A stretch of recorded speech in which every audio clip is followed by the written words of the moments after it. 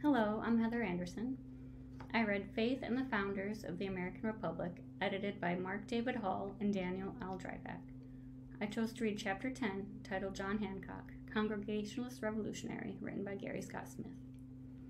Smith points out that despite his substantial contributions to American independence, John Hancock is one of the lesser-known and appreciated founding fathers.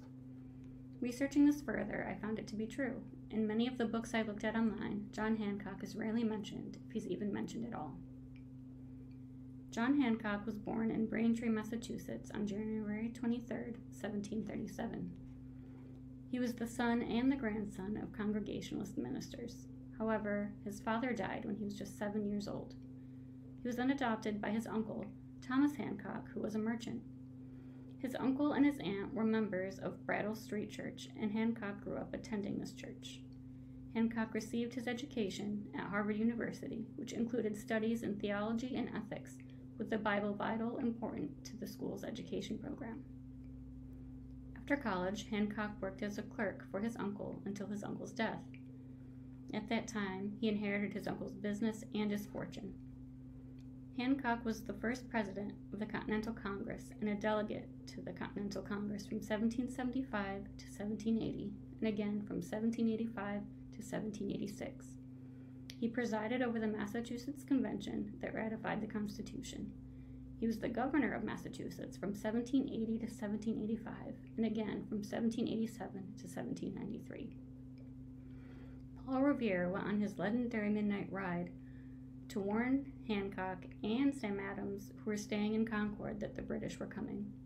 According to David Hackett Fisher in his book on Paul Revere's ride, General Gage was given instructions to act decisively by arresting and imprisoning the leaders of the rebellion, which included the principal actors of the Provincial Congress, for acts of treason. John Hancock was one of the wealthiest merchants in the colony and spent a large portion of his fortune on financing the revolution. What he did not lose in financing the revolution, he shared with the poor. In Dr. Thatcher's sermon on the death of Governor Hancock, he says, "His acts of private charity were numerous and constant. The poor, the widow, the fatherless, the unhappy debtor, the prisoner, and the decayed gentleman all experienced his bounty. He gave away astonishing sums, and his generosity was proverbial." According to William Fowler, author of The Baron of Beacon Hill, he was one of the first people to whom widows and orphans looked to for assistance. He helped to support the children of Joseph Warren, the hero of Bunker Hill.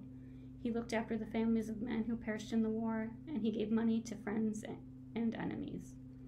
Fuller suggests that this generosity could have been for political reasons, since he was reelected as a delegate to Congress, but I think it could have been for religious reasons. According to Smith, Hancock regularly attended Brattle Street Church, where the pastor, Samuel Cooper, urged the rich and generous to act benevolently, deny themselves the delicacies of life, and to help furnish the poor with the means of subsistence. Matthew 5:42 says, "Give to the one who asks you, and do not turn away from the one who wants to borrow from you." It seems that Hancock may have taken this to heart. It is possible that in the teachings of Cooper, he taught about Matthew 19:16-30, where Jesus tells the rich young man that to have treasure in heaven, he needed to sell his possessions and give to the poor.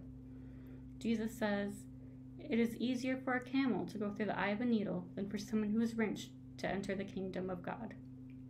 I do not have any record of Hancock selling his possessions. However, he did give his wealth to the poor. Dr. Thatcher also says in his sermon, Hancock's acts of charity and liberality of a more private nature were numerous and constant. All of his friends and often his enemies partook of them, and he seemed to be more happy in contributing to the enjoyment of those whom he loved than in his own gratification.